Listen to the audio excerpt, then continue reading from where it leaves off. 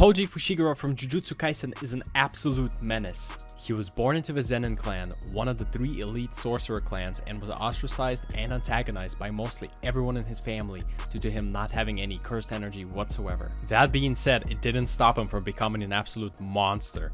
Due to his lack of cursed energy, he was gifted with incredible physical prowess, and all 5 of his senses were sharpened to the max. Couple that with cursed tools and Toji became an unstoppable force that no sorcerer could oppose. He even managed to take down Gojo and Geto with ease during their escort mission in Gojo's past arc. Toji was ultimately defeated by Gojo moments after his victory over Geto, but that's not the last we would see of him, because he was summoned back into the real world via a possession curse technique in Shibuya, where he managed to take down Dagon, a special grade level curse spirit, with complete ease before taking himself out after meeting his son Megumi.